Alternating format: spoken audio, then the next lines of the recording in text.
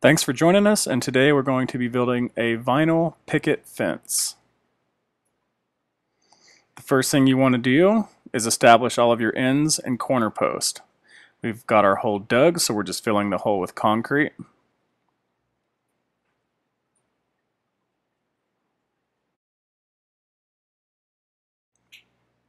Now we're going to drive the post down into the concrete,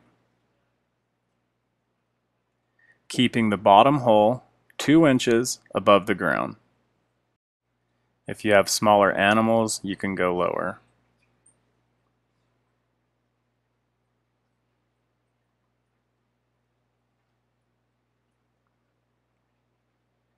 Level the post.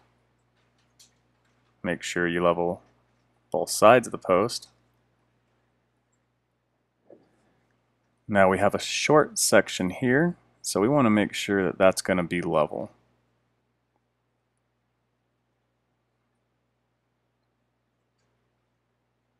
Keep the top level. You can do this with a large level or the way we're doing it with the post and a smaller level. Either one works.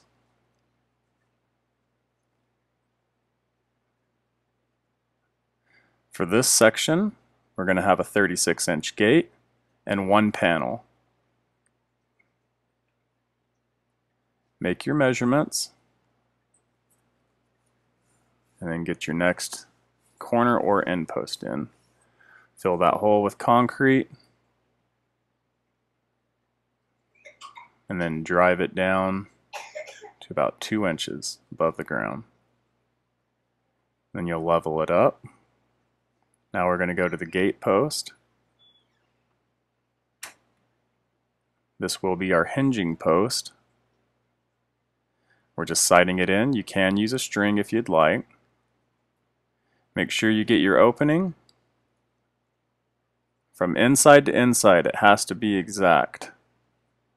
And then we're going to level the top as well. Now this piece of steel is for the hinging post of your gate. Fill the inside up with concrete to ground level. Make sure you do not go above the bottom rail. Steel is a must for the gates. A vinyl post alone is not strong enough to hold the weight. We're going to move on to our next line. This one happens to work out to be exactly 5 panels, so we've already set our end post. And we're kicking 6-foot centers. Now that they've been kicked out, we're just going to spot where the holes are going to go. Again, we do this by eyesight. If you'd like to run a string, then that works as well.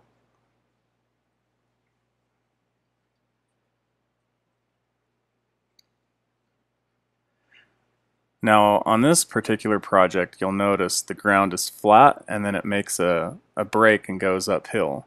So we need to put in a grade post. This is going to break the top of our fence so it runs flat and then flows with the ground. We've sighted it in. We're going to fill it with concrete.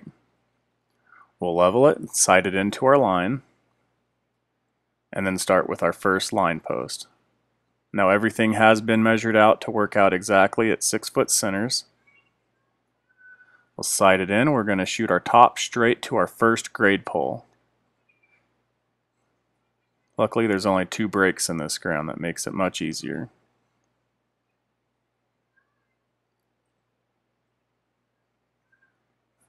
Sight our post in, level it, make sure it's in line, and then when you go back you can see how we've created this slope so it breaks up, and this next line is going to run straight on top. And for more tutorials, or the second part of this tutorial, visit our website at wholesalevinylfencing.net.